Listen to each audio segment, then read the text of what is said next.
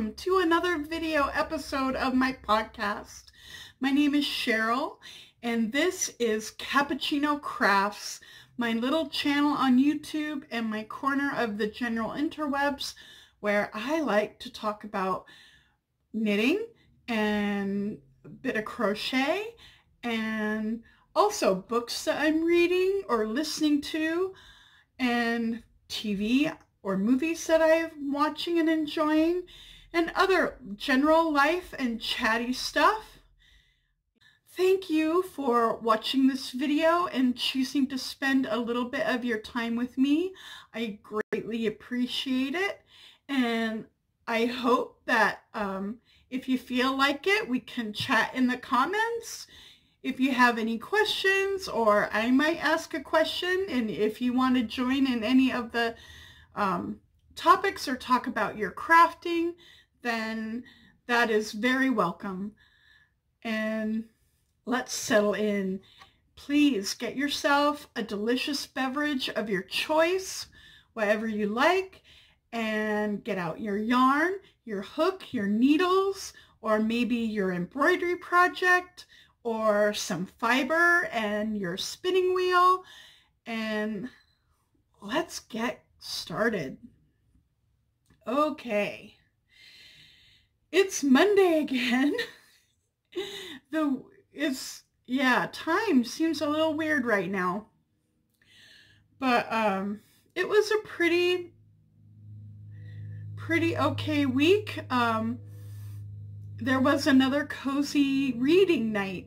Lauren of Lauren and the Books decided and announced that during this whole time, when so many people are staying home, that until further notice, she's going to have cozy reading night every other Friday until whenever.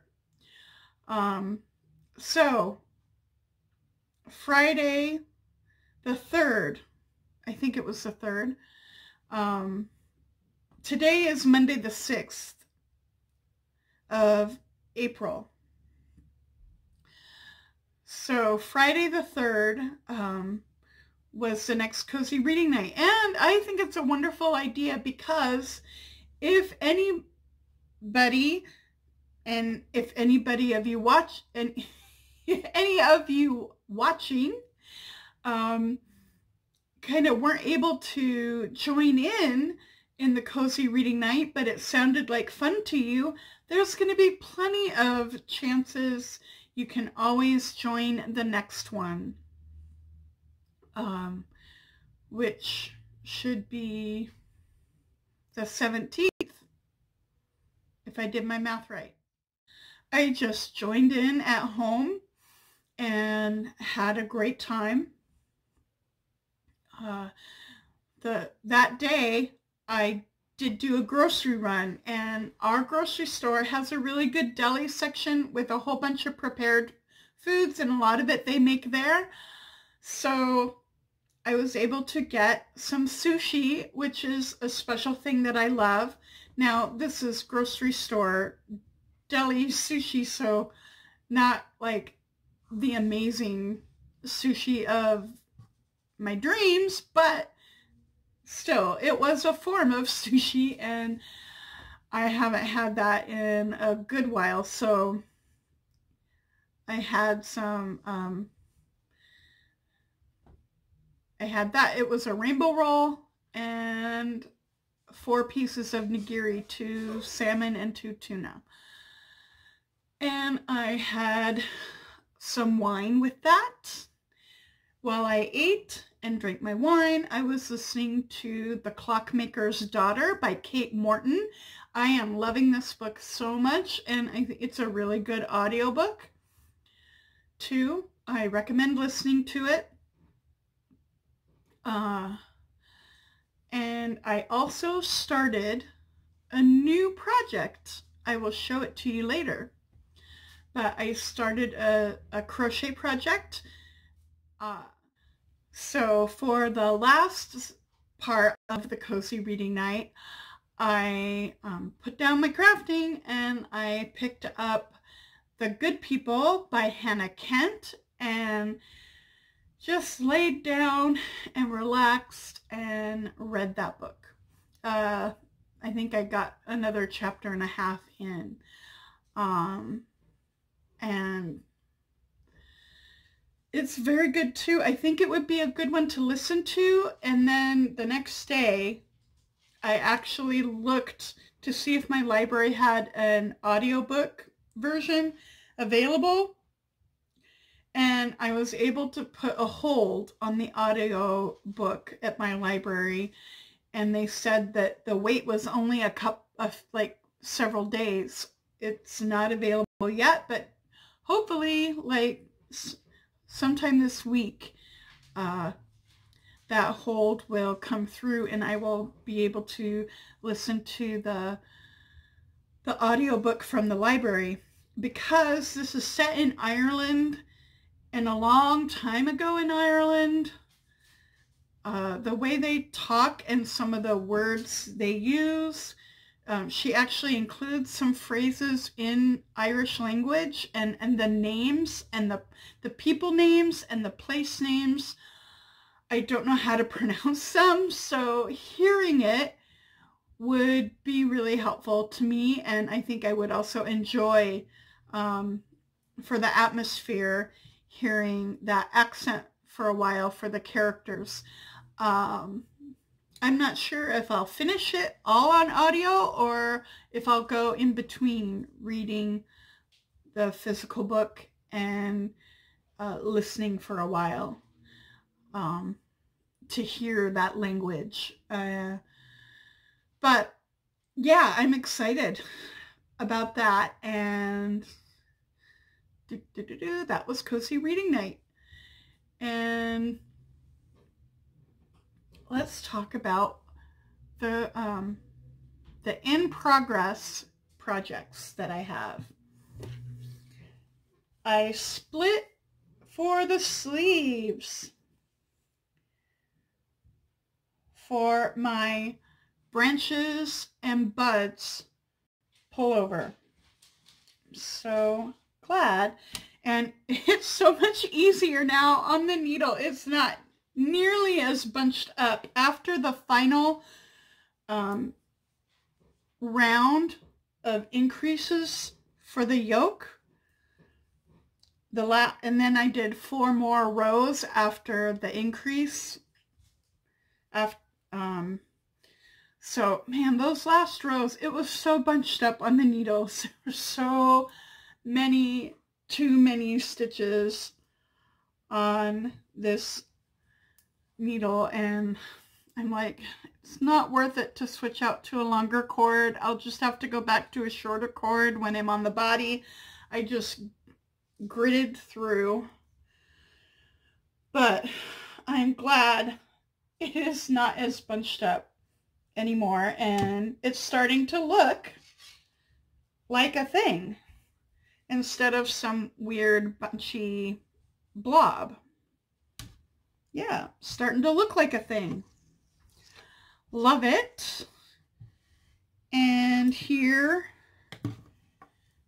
is my current spot on, this is the first piece of a front and a back for the Streamline tank, a summer top, and I am liking the stripes. It's making it even more fun, and I love the colors together. And my package came from my order, so I have one more gray and one more aqua mint to split between the front and the back to make it long enough so it's not like a bikini top. I don't want it so short, and this is not going to be long, but it should be a reasonable length now. Anyway, so Do you want to see the yarn that came for... This is the bag that they put... It came in a box, and all of the yarn was in this bag inside the box. Do you want to see what else came? This is for a stranded colorwork project. Yeah, I've already got planned the next stranded colorwork that I'm doing. And let's take a peek. I ordered, because they're all from Rauma Phenol Garn, 100% wool. And it is not superwash. It's that kind of lightly processed. I'm not sure if this is worsted or woolen spun. I don't know. But it's a very good yarn. A lot of people use this for color work. And I wanted to try it because everybody that I've heard that uses it loves it. So I'm going to give it a try. This is a neutrally beige color, kind of a background color.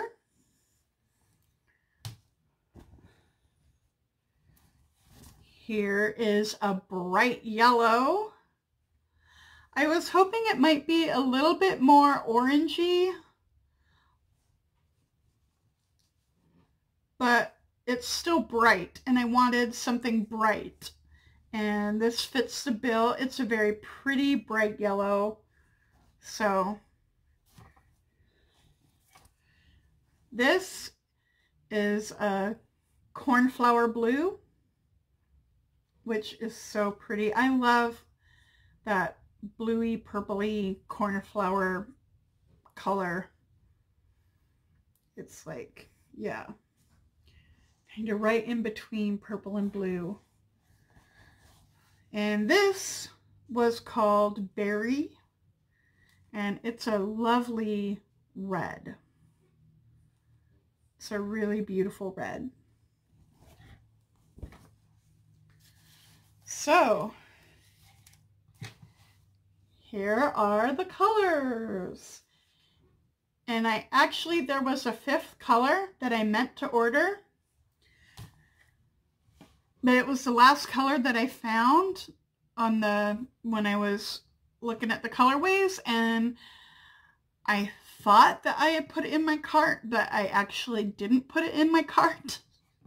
So it did not get ordered. But generally they're asking for a medium gray, and that's kind of what I found. And I would have ordered it, but I thought about my stash, and I think I have a gray from Blacker Yarn that I have with a couple of other colors for another sweater. I ordered 2 tones of gray and an orange, as striping was my idea. So I think the darker gray from that group from Blacker Yarns will be about a similar weight, a similar size to this, and hopefully a good color, not too dark. But we'll see. I'll have to look for that when I am ready to start swatching, and I don't know when that will be. No idea. So have to think about that later.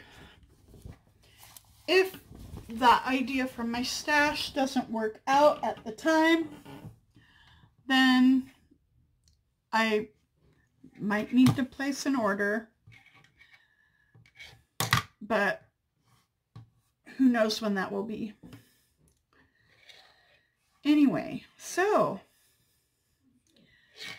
I have some finished objects to show you. What? first, what you might expect to see, my finished socks.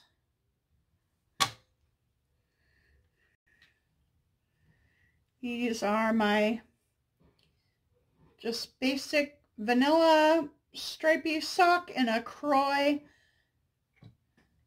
and a Patons Kroy striped colorway called Coastal Stripes.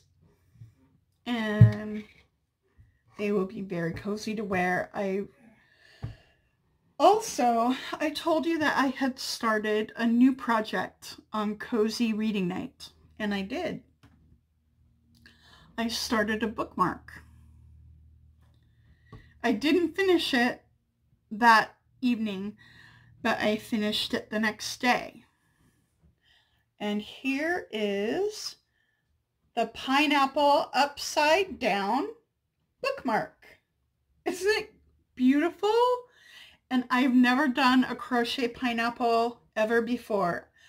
I've seen projects with the pineapple stitch, and I've seen, you know, it's kind of a classic. It's kind of a crochet classic, the pineapple. But I'd never, ever, ever done it.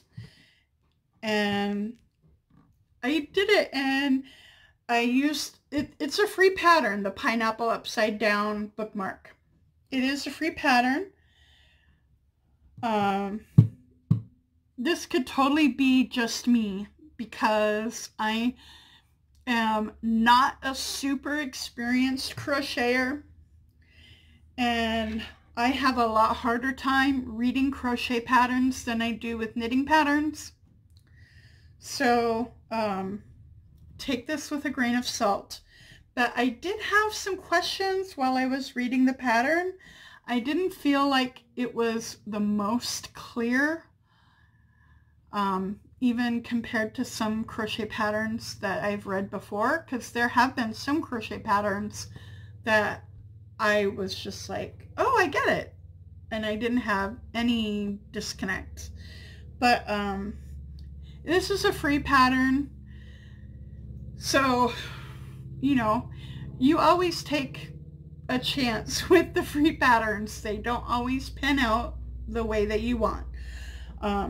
I did get a beautiful finished object, and it looks like the photos that she took and the photos that she had saved this project for me, because there were 2 or 3 points where I just couldn't grasp the instructions, but I was able to look carefully at the photos, and just from the photos, just kind of, I think it looks kind of like that, and just kind of figured out how I could make it work for me, what I thought, and it worked out great. And once I'd done it, I was like, okay, now the whole thing makes sense. And I had so much fun doing that, and I was so happy with it. The very next day, I did this yesterday, and yeah, I did this yesterday. Not in one sitting. Nope, not all in one sitting, but I started it in the morning and came back to it a few times, and before I went to sleep, I finished it. And I have 2 beautiful Pineapple Upside Down bookmarks. This is a scrap of crochet thread, size 10 crochet thread in cotton.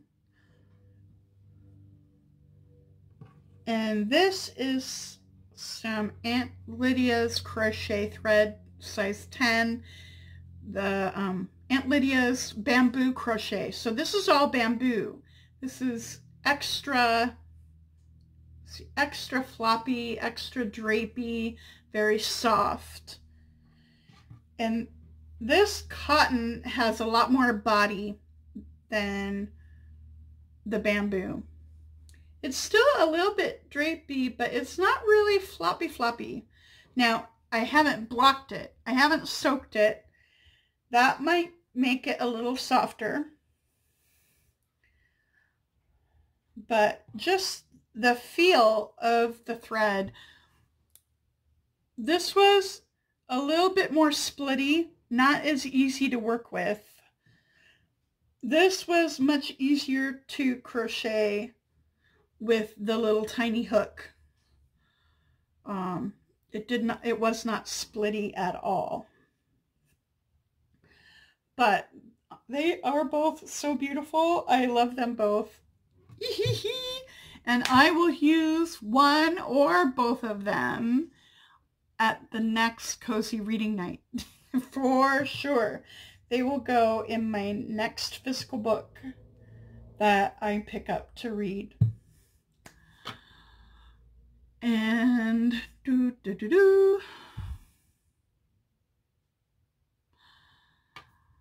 I think that's all I have to talk about. I hope you are doing well. Yeah, and I hope you and all your family and loved ones are well. Take care. We'll get through all this, and I hope that your projects are helping you get through. I know mine are, and your books, if you're reading or watching, anything you're watching. Oh, I'll talk about that another time. Sorry.